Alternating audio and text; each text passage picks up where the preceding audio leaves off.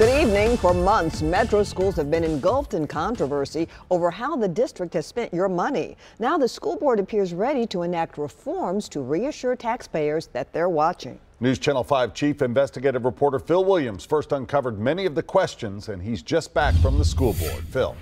Well, guys, the school board member behind the reform proposals insists it's not aimed at schools director Dr. Sean Joseph, that it's been a long time coming. Still, it's clearly designed to respond to questions raised by our investigations about millions spent without following the district's own purchasing policies and about contracts awarded without the school board's knowledge.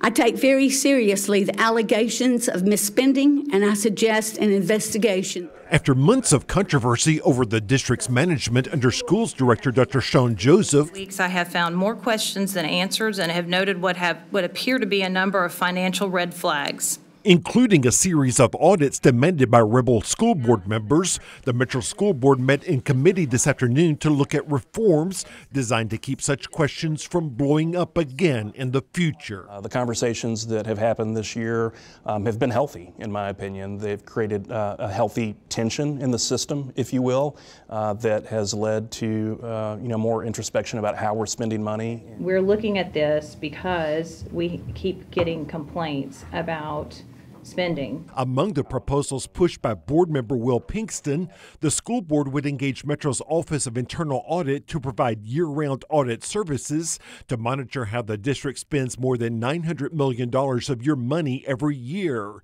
Pinkston's plan envisions 2 full-time auditors dedicated to just Metro schools at a cost to taxpayers of more than $200,000. I believe that spending a little bit of money to ensure savings in a very, very large budget is the right approach, and ultimately will pay for itself over time. That's amazing.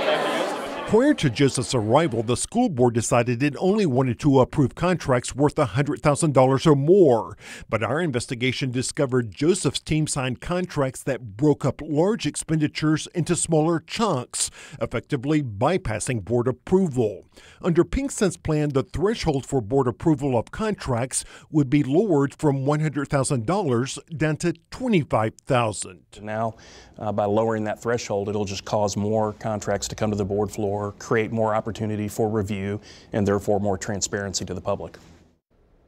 The proposal to create the internal auditors actually drew support from Dr. Joseph himself, who suggested those watchdogs could help identify small problems before they become big ones.